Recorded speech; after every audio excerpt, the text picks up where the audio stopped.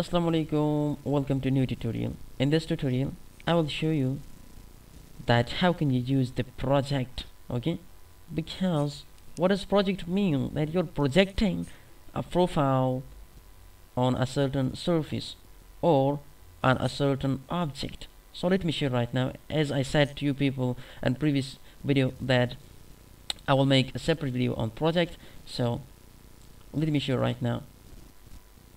Just click on this plane, sketch on it, make sure sketch view is on. Right now this time I will draw a circle and just drag it over here and just click OK. Right, and I will create a plane, okay, parallel to the right plane at a certain distance.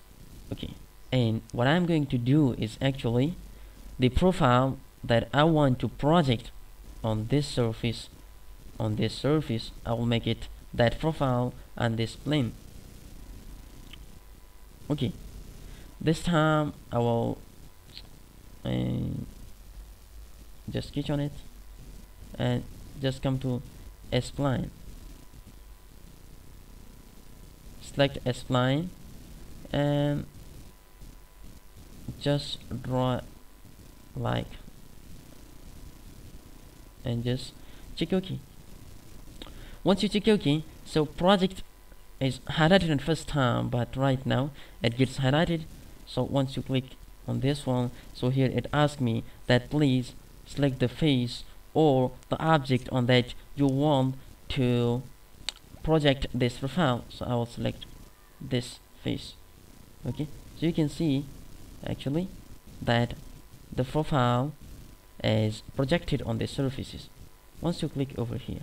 Okay, so what I'm going to do is just use the sweep command. Okay, and I will sketch on it and just make sure this one, and I will create a circular profile over here and just click OK.